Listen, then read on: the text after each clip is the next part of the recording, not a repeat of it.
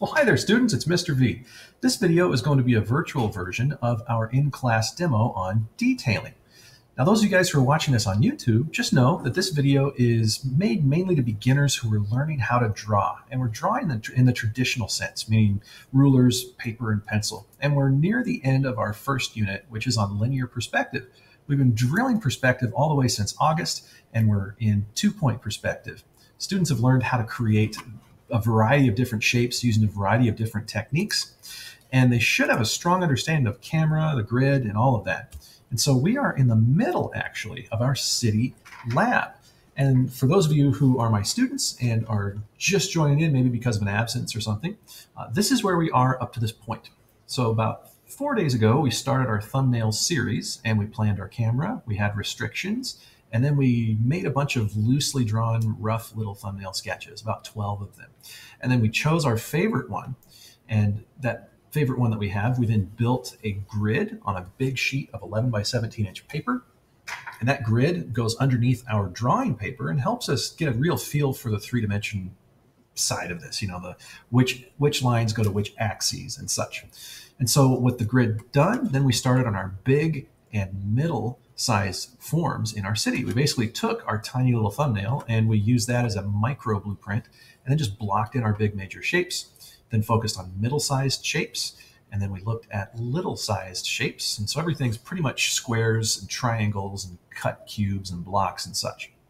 Today's lesson is going to explore how do we make the leap from blocks to buildings? How do we go from a bunch of sugar cubes stacked next to each other that represent blocks and squares that represent windows and doors? And how do we get that drawing up to the point of information where it looks like a building and not just geometric toys, like little cubes?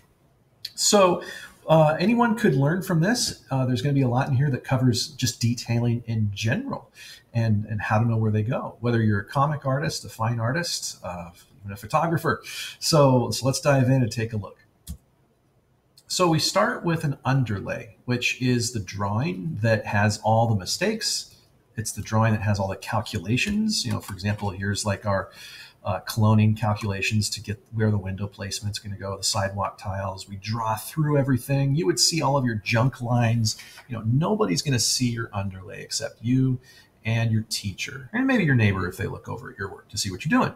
And that underlay is not the art. It's what we call throwaway art. And that is just used to solve all of the problems in the art first. And with all those problems solved, we then take a fresh, clean sheet of paper and lay it over the top. That's called an overlay. And then with all the shapes visible, then we focus on detailing. So our block, we then think about, okay, what's the anatomy of a building and what kind of things does a building have? And that frees our brain up to not really worry about where are those things going to go, because we already know. Now we can think at what are they and what are they going to look like and what techniques can I use? And so what this does in your workflow is it subdivides the whole process of creating art into chunks so that your brain is free to focus on the foundational bits. Then 100% of your attention can be sent to the next piece, which is detailing and such. A lot of times making a piece of artwork can be very overwhelming for beginners. And this approach I found works really well. When you're no longer a beginner, this process can happen all in one layer. But underlay to overlay, I still use that today, even with digital art. I just make a brand new layer and then draw on top of what I drew before. And then I throw away the layer that I had before. It's nothing you're attached to personally. This is what you're attached to. It's the overlay. It's what you invest all of your time and energy into. And so what is actually happening to make this leap? Well, we have rectangles, we have triangles, we have squares, we have negative space, areas that sink in. We have areas that protrude out. That's positive space. And then what we do is we just work it to look like what we want it to look like, meaning there was a plan in place before I even drew this. So I knew I was going to be doing medieval cottages. And so what is the anatomy of a medieval cottage? Well, if you've seen a lot of them, then you probably already have that in your mind as a visual library to access. But chances are pretty good, based on your geographic position on this earth, that you likely have not gone to a country that has this type of an architecture. So using photo reference is a big help. Let's jump ahead really quick. photo reference. Can we use reference for our city drawing? And the true answer is that we artists, can't not use reference. I mean, I have to use reference all the time. But as a student, your standard is a lot higher because you're trying to demonstrate your learning at this point. And what you could do in order to earn an F would be to find a photograph of a city and then just copy the camera and the perspective grid out of it, copy the shapes and forms, right? Well, that's plagiarism. That's academic dishonesty. You wouldn't do that for your math homework. You wouldn't do that for an English paper. Likewise, you wouldn't do that in your art class. So can you use a photograph for your composition? Where things go, how big things are going to be, how you place them? And the answer is absolutely not. You cannot do that. You have to build that from scratch from your imagination via your thumbnails. And remember, we're not drawing cities. These are just forms in 3D space. And if you were trained in perspective, this should be no problem whatsoever. This should be actually very easy at this point. It's usually the struggling students that resort to cheating. Now, again, we mentioned it earlier, can you copy your vanishing point placement and your camera? Definitely not, because that shows that you really don't know why you put vanishing points where they are, and doesn't show me why you made those decisions. Right? You need to be strategic and thoughtful in, okay, yeah, I'm going to put a vanishing point here because it's going to generate convergence in this area, and I'm going to put another vanishing point 1.5 page lengths off to the right so it stabilizes my Z2 axis, right? If you didn't understand a word that I just said, then you probably need to go back and learn those fundamentals. Now, can you use reference to define how the buildings are going to look and what the actual details are? And absolutely. So here's like Notre Dame Cathedral, right? Never been there, never studied it intently. If I was going to draw a type of building or even draw Notre Dame Cathedral in a different angle and different perspective, the best thing that you could do as a student would be to get an image of the cathedral dead on and then translate that into 2-point perspective using your training. Right? Because I've never seen it before, I don't know what kind of detail and anatomy are in the architecture. I'm going to have to reference that. Now, will I copy the photo? Absolutely not. Because you can see my photo is not the same thing as my drawing. My drawing is a completely different image. It's elevated. It's facing the left, right? This photograph is not in perspective. It's facing us dead on. So that shows that I know what I'm doing, right? And that's what you should be able to do as a student. So the standard is higher as a student. All right, so making the leap from blocks to buildings. When you are working on your underlay, it is rough and dirty. That's where all your mistakes are. That's where all your eraser use has come about. That's where your ruler has scuffed up your pencils. That's where you have got all your calculations and your scaffolds. It's foundational. There's no detail here.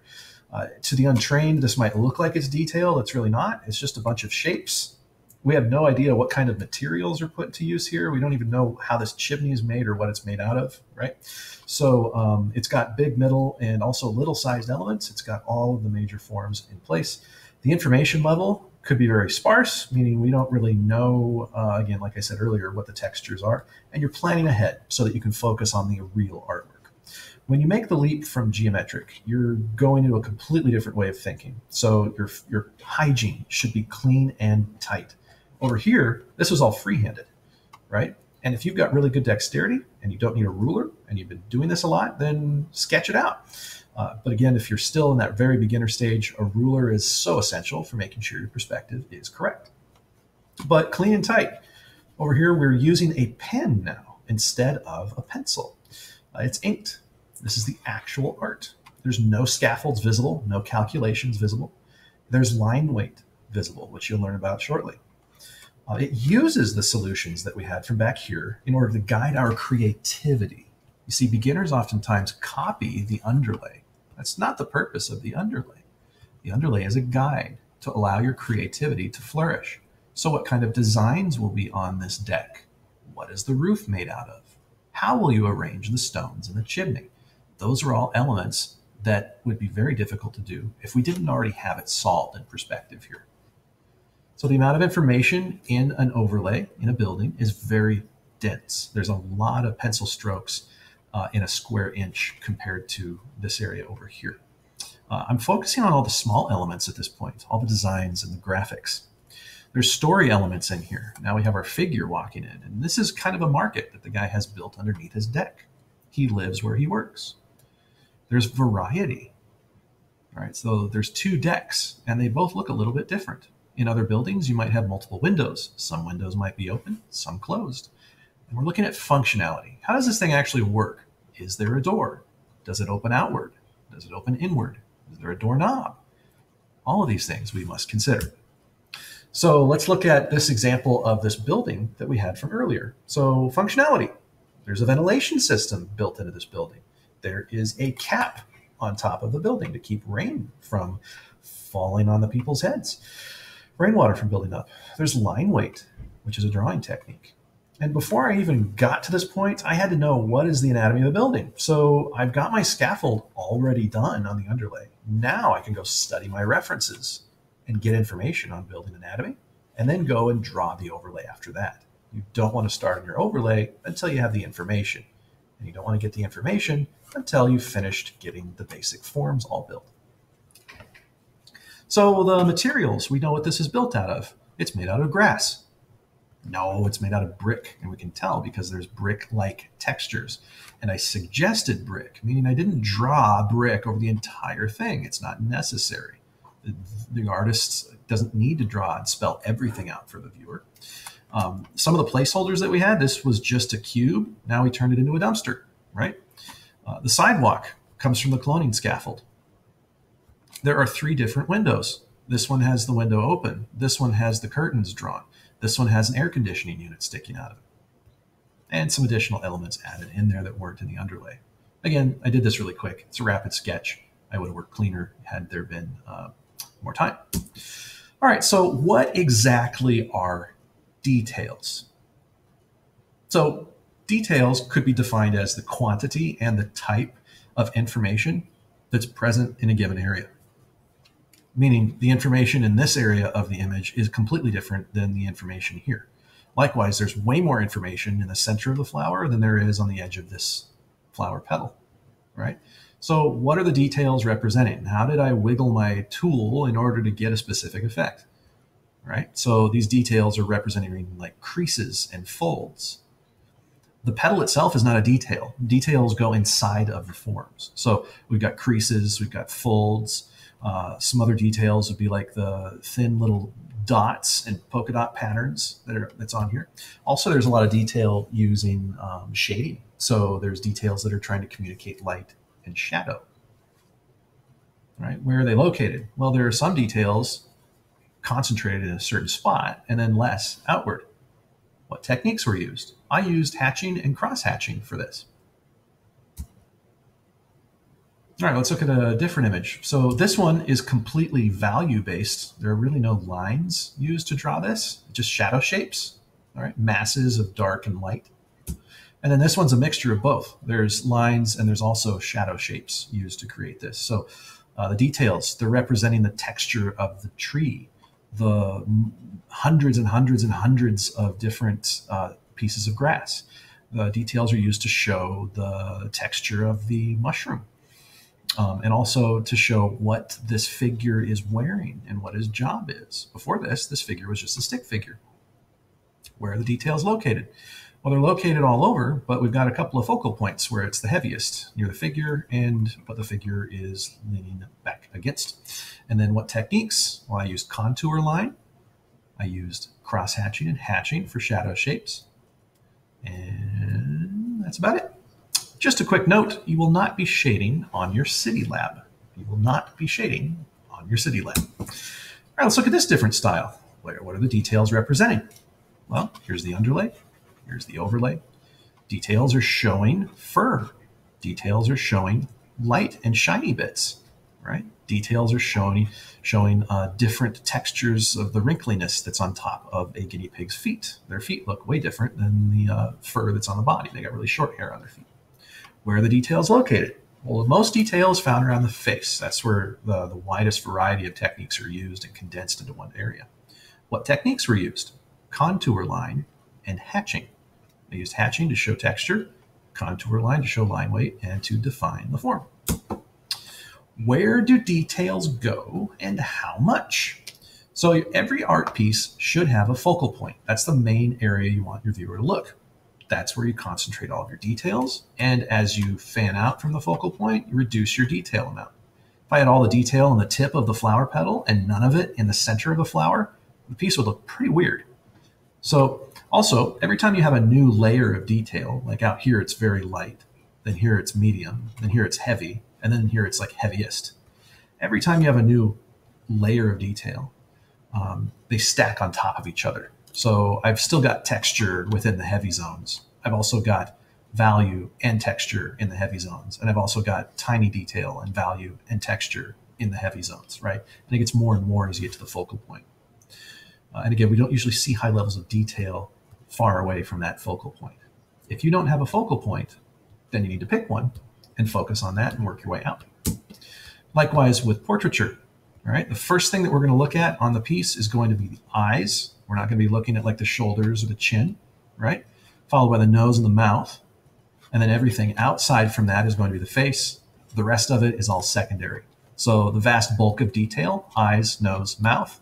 If you look inside of the eyes, there's even more detail inside of the eye. So let's look at the iris. There's the same thing happening. Some areas of the iris have heavy details. Some have middle. Some have almost none, right? So you're working in threes almost with your details.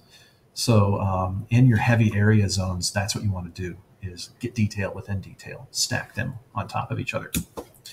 Even with a mech drawing, for example, all the heavy details are focused in the cockpit and the front face of this robot. And then the secondary detail areas, you know, that where it's like medium level detail, that's on, well, what parts of the body do what. So that'd be like the arms and the torso and such. And then the least amount of detail would be in areas that are furthest away from us and less essential, you know, the side and the back of the robot and all that. So hands are very expressive. There's going to be a lot of detail there. Areas where the arms connect, and we actually have to see how these things work. You know, that's going to have a lot of detail. Same with the pelvis, right? And then the front of this robot. Let's look at a house. All right. So the front of the house is going to have the most detail. So then the sides, which are closest to us, will have medium. And then you see there's really not much detail to show on the roof. Okay. If the story is to communicate something happening, you know, like let's say a meteor goes through the roof, then yeah, I'm gonna have a lot of detail in that area because that's going to be the focal point. And I might ignore some of these areas too. But the front faces of these buildings are going to capture the vast majority of our attention. So let's take this now and apply it to our building that we looked at earlier. So you see the front of the building is going to have the most attention because that's where the customers come and go. That's where people walk along the street. That's what people are going to see the most often, bits and pieces of. All right, let's take a look at this house. So the front of this building has the most attention. That's where you walk in. It's got the most structural attention. And then there's also some story-driven elements, which is going to be where this guy's market is at. So we're going to have a second amount of detail here, and then less and less in the other areas. Okay, don't overdo it. Okay, you can overdo detail big time. And right here, there is really no focal point in this image. And the reason why is because its context is everything. The purpose of this image was to create a studio asset, a turnaround of a robot design. And what a turnaround is something that goes to a 3D modeler, and their job is to take your drawing and make a three-dimensional model of it. And so you need to have detail throughout the entire piece to spell everything out. And because another person has to be able to do their job based on your drawing. So no, I would not recommend a student fill everything up in their piece unless that was the objective, in which case this was the objective. All right, so looking at reference again, beginners oftentimes struggle when using reference. When we look at a window, we usually could be, or you know, a window, a car, a building, anything, right? It's easy for the beginner to become intimidated. And so they generally only see the outside of a thing rather than contemplating the interior and how it's actually structured. So for the beginner, what I typically recommend is focus on the big to middle to little, just like the exercise that we did earlier this year. So that we know that this window is a single rectangle, but our drawing is not yet a window, if that makes sense. All right. Now we know that there is a frame around this window. So I'm looking at middle-sized shapes. And so I will put a second rectangle inside the window. It's still not a window yet. It's just a rectangle inside of a rectangle. All right. We don't even have all the form down. Now I notice that the window is divided into two separate window panes, and there is a sill on the outside. I'm going to add those here. And there's also a third frame on the inside, right? Which is what holds the glass in. So I've included that as well. Now the anatomy resembles the start of a window. There's still more that we would have to add. If our assignment was just to draw this window, we still have to capture what are the materials, what is the state of the window in. Is it new? Is it old, right? But now because we've been able to take our reference apart one step at a time, now we can approach it with detail. Okay? How do you draw details? Well, for us beginners, we're going to focus on contour lines. You saw a lot of examples of artwork earlier that used shading and shadow shapes and all of that. Again, we are not shading in this lab. That's for its own assignment, and we're going to get there when we get there. But for now, we're going to use something very basic. Those are called contour lines. That is French for outline. A line actually does not exist in nature at all. It's a symbol that humans created, just like numbers and letters. And I have many other videos on this channel that you can reference. For example, line to detail. And another video is called A Basic Understanding of Line. I would recommend that you review those as well. In it, I show a wide variety of different techniques that are used to suggest different textures and surfaces. So contour is basically a line in the most traditional sense, like if you're going to write your name or something, that kind of a line. And so there are many different ways to do contours. I'm just going to touch on it in this class, and then for this lesson, and then after the lesson, I'll demonstrate that outside of this video. So a contour is like if you would draw the outside of something. If you want to draw like a raindrop, you just go draw it in the shape of a raindrop. Okay. Broken contour is when you draw a line and then your tool lifts up a little bit and then goes back down and keeps moving along the direction that line was going. And it breaks and it hits and it breaks and it breaks and it hits. Sometimes you would break a contour if you've got a form on top of another, right? And you have then another form behind it. You probably don't want those lines to touch. Otherwise, you might confuse the viewer's brain, all right? They might think that this is one form instead of separate ones. So you leave a little gap in between. Cross contour is when you draw lines that go across a thing and it shows form relationships. So for example, all of these contours curve, but they curve in such a way where it gives the illusion that we've got like this lip or this ledge right here, right? That this could all be one thing and that it is defined by its many lines that go across it. Kind of like if you're going to drape a spaghetti noodle over your finger and then you do it with another noodle and another and another. Now get rid of your hand and imagine those noodles are floating in space. They would conform to the shape of your finger. They would resemble a finger-like shape. All right. Hatching is when you use many small strokes next to each other. Now, hatches can all go the same direction. Hatches, which would be like great for like rough surfaces. Hatches can vary in direction, which is great for fur. They can clump and cluster. They can get thick and they can get thin. They can curve, but they generally rest on an axis and they follow a set direction. They don't just float in space, right? It's restrained control. You know, they go from small and then to wide or wide to small. So hatching is a technique that you would learn in a drawing class. This will be your exposure to it here. Continuous line is how you draw like organic things. For example, like water or tree bark, things that are controlled chaos. You keep your tool down on the surface and generally move your arm in the method that it would actually happen as if, say, you were feeling the actual surface. So you go up to a tree, there would be parts that would be straight, there would be parts that sink in and out. Well, that's actually the direction that you would move your tool. I do not recommend that for detailing until you're advanced, but continuous line is a method that works great for water, wrinkly skin, like on a tortoise's face, that kind of stuff. Line weight, we'll touch on that in a little bit. And then intersecting line, we touched a little bit here, but again, this would be used mostly for organic shapes, living things, vein structures, noodles, hair, that kind of stuff. All right, so again, here's a really helpful tool that'll work for you beginners. Let's say you got a tree and you want to define the details in the tree. To do that, I'm going to use some form of intersecting lines. So over here, beginner students typically make little squiggly wigglies and then say, oh, I made tree bark, and that's actually not the case. So go back to your knowledge of foreshortening, all right? Foreshortening is when, let's say you got a cylinder, when a form turns away from your line of sight, when it turns under, all of the details start to add up on top of each other, which means if you got a rounded or a curved form, it really looks cool if you bunch most of your details around the edges of that form. So let's look over at this tree on the right.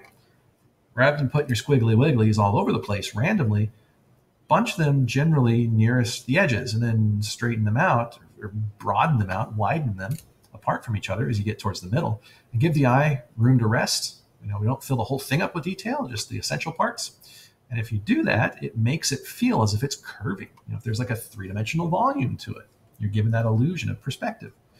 Also, if we look at the ground here, the same thing could happen. If we start to bunch up and compress our flat horizontal lines, the farther away they get from us, the more compressed they get. The closer they get to us, the more spaced out.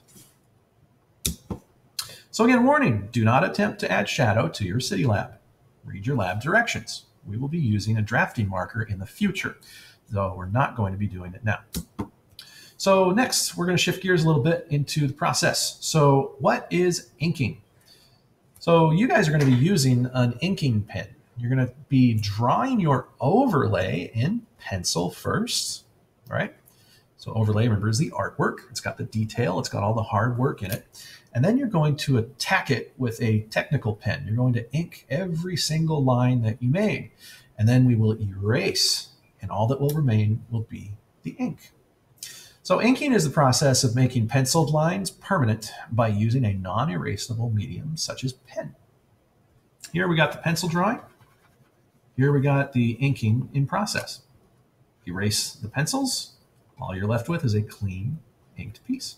Now, one thing to be mindful of is once you get rid of all the pencil lines, you're going to see a lot of gaps in your ink because those pencil lines were holding together a lot of the forms. And so generally you have to go touch up afterward. The eraser didn't get rid of the ink. It's just ink was never placed in some areas, though it looked like it may have been. So beginners typically have to go touch up. That's where your line weight happens. That's where, refining some of your edges happens, and even adding more detail occurs at the end. How do you ink? We call it pulling a line. You pull a line. When you pull an inked line, that's called a stroke. A stroke must occur as one single, confident, clean line. That's very difficult for beginners to achieve because some of you may not have controlled your arm yet, learned how to, and you might use chicken scratches when you draw. Well, that's not how you ink. You need to commit to one line like that, and it's very unforgiving. If that line wobbles, there's no erasing. It's permanent. So here's what I recommend that you do. You need to use your body mechanic the way we learned, where you lock the wrists, lock the fingers, and you're going to use the elbow swivel. And what you want to do is descend like an airplane, let the nib hit the ground, draw your line, and when you start to feel a loss of control, take off from the runway, right? That will cause the lines to taper at the end. To taper means that they come to a point. And then when you need to draw another line to continue, or another stroke to continue the line, land the plane again, only this time on the original line. And then where they taper together, they will meet and you'll have a continuous line. So let's look over here. Here's a very hard shape to draw, or a very hard line to ink. We got a straight line, which is easy, but then it's going to curve. So the question is how many strokes do you need to use in order to get this inked and to get it clean? And the beginner should use as few strokes as possible. Okay. Me, myself, I can do it probably in 2. So I would ghost a couple of times to get a feel for the line. Then I would drop it. And then about here, I would start to feel a loss of control. Then I would lift up, take off. And you see that would result in a tapered edge. Now to get this other edge, I would ghost and practice the stroke and then drop it about here. The tapered edges would overlap, creating a clean, consistent straight line. And I would just continue around. 3 strokes could work. Rotate your paper so that you don't need to change the angle of your arm. That makes inking way easier. Whether you go in to out or pull towards you, it's up to you. Personally, I find moving in to out drawing away from my body works better with my body mechanic. We talked about tapering. All right, bad technique. So avoid, actually don't just avoid, just don't do it. Just don't do chicken scratches. That sketchiness that happens when you're using a pencil, just don't do it. If you're going to make a line, but do not do multiple little lines and expect your viewer to think that it looks clean. That tells us, oh man, this person doesn't know what they're doing. All right, so commit to a stroke and follow through. Wobbles happen when you overcommit. So when you start to feel a loss of control, that's when you should lift up and reset, right? When you start to wobble, students generally don't care, just keep going because they want to get it done, and it looks really cruddy. So overcommitting your strokes and going outside the range of your control is what you want to avoid. And then broken lines. If you go to reattach your lines and you end up with two strokes that make two separate lines instead of two strokes that make one line, that's another beginner mistake. So with that, let's move on to line weight. What is line weight? Line weight is the principle of making contour lines thicker or thinner to achieve a specific effect in different situations. So that basically means sometimes your lines are going to get thick, sometimes they're going to get thin, and there are reasons why you would want to get thicker and thinner lines. All right. So if we look over here, we've got some areas have very thick lines. Other areas have very thin lines, and they follow a rule, or actually three basic rules. And that is done with consistency throughout the piece. Same thing over here in this really high detail character turnaround. Some of the areas that are in front of others and bulked up, they have thicker lines. And let's take a look at those three rules. So rule number one, the three beginner rules of line weight. When two forms intersect each other, the closest form gets the heavier line. Now that's all around the form, okay? When two forms intersect, the closest form gets the heavier line. Areas with less light receive a heavier line. So the underside of the closest form gets a heavier line. The underside of the back form gets a heavier line because we're assuming the light source is above. Also, rule number one is in effect here for the top form. It gets a heavier line as well. So that means its shadow-like line is going to be thicker than the shadow-like line of the one behind it. And the third rule, oftentimes for emphasis, if you have a form in front of a lot of stuff, you sometimes want to bulk up the line weight to make it stand out. Otherwise, it would get lost. So let's back up to this other image of a guinea pig robot. It might be a little difficult to see, but you see the edge of the front of the nose of the robot that goes down to the pelvis, right? Well, there is a very broad, thick line here. And that's because this entire plane is in front of the hand and in front of the leg. I needed to bulk up the thickness of this profile in order to separate these two planes from here. Otherwise, the viewer might think that it's part of one mass and become confusing. All right. So again, two forms intersect. Closest form gets the heavy line. Areas with less light get the heavy line. And then sometimes you need to bulk up the outside of a thing so that it stands out from the rest. So let's look at some common beginner mistakes with detail, and that will wrap our lesson. So what I generally see from beginners is that the details, they are flat. Your details must follow the perspective of the 3D form. So for example, if you're going to make a mummy and we are taller than the mummy, then we're going to see the direction of the lines going a certain direction to curve around the mummy. All right. If you're going to do the side corner of the brick wall and you're going to do the right side and the left side, your bricks should follow perspective. Right side converges to right VP. Left side converges to left VP. Your bricks should converge to the right VP on the right side. Your bricks on the left side should converge to left VP. Another detail I often see is overdoing it. So a lot of times you don't want to fill the whole thing up with details. The most essential areas that you'll put the details in should be the closest corner over here, and then you start to fade out some of the details. So you don't have to spend 5 hours on just one wall, right? Drawing every single little brick. No, your viewer is smart enough to get the point.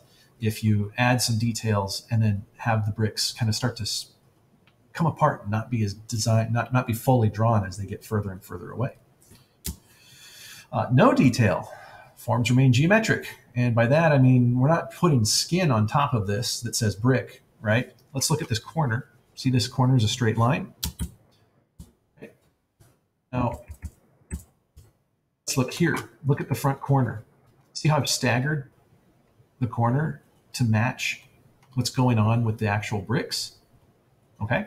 So we're not just putting skin on top of this. Details change the surface volume and the space as well, right? So if you're going to put a window on something, that window should be sunken in, because windows don't just stay flush up against the outside of a wall, right?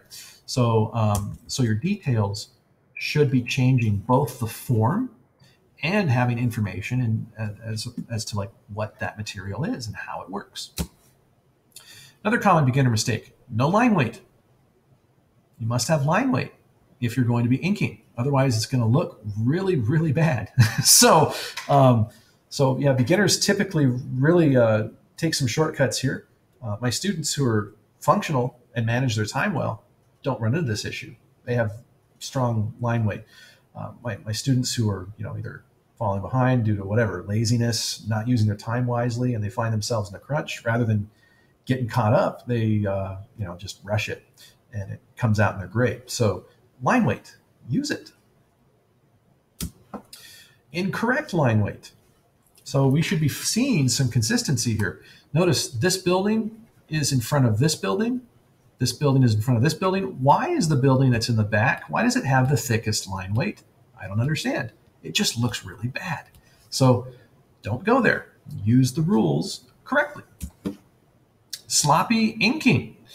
So here we've got chicken scratches and really bad inking work. We've got scribbles. And over here we got overcommitting and wobbles, right? The student would have, for these straight lines, they would have been a little better off with a couple of things. I think if they had more detail, that would have busted the form up a little more, so they wouldn't have to commit to such huge strokes. And they should have used a ruler also. If you're in a situation where you're going to ink a big straight line, use a ruler. Nothing wrong with that.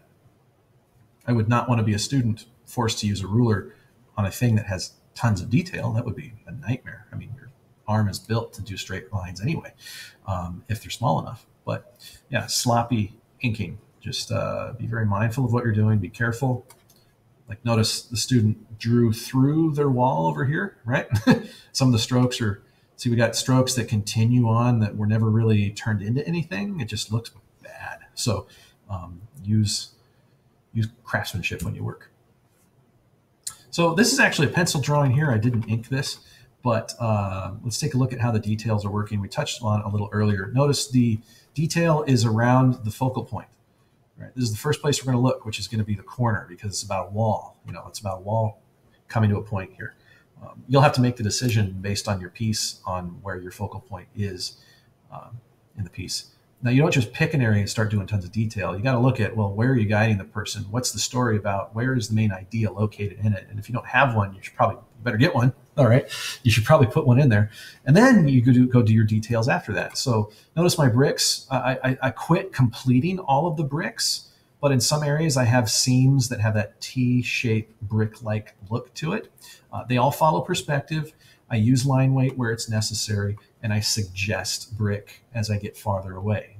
To suggest means you're not spelling everything out for your viewer. You're leaving some for their brain to fill in the gaps. And it saves you time, and it gives the eye room to rest, and it makes the piece less visually heavy. Just imagine if all the bricks were drawn in here. It'd be a very busy image. So that concludes our lesson today, everybody. And I look forward to seeing you guys in class. Good luck with your cities. I look forward to seeing your completed creative cityscapes. All right, everybody. Take care.